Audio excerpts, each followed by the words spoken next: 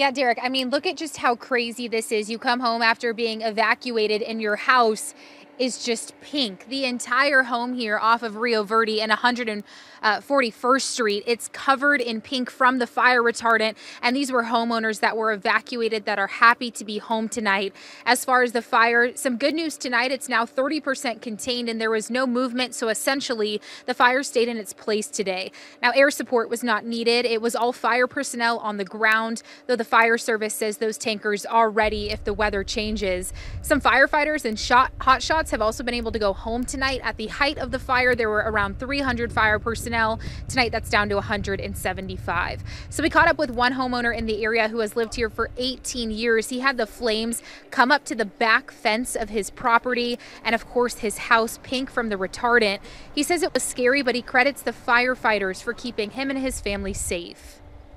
It was a little bit of a shock driving up and seeing it all pink. But again, we live out here. We know there's a risk for this, so we figured this would probably happen someday, and we're prepared for it. So it was eye-opening but not shocking until I got up here on the rooftop deck, and that's when there were just puddles of slurry on the flat roof here.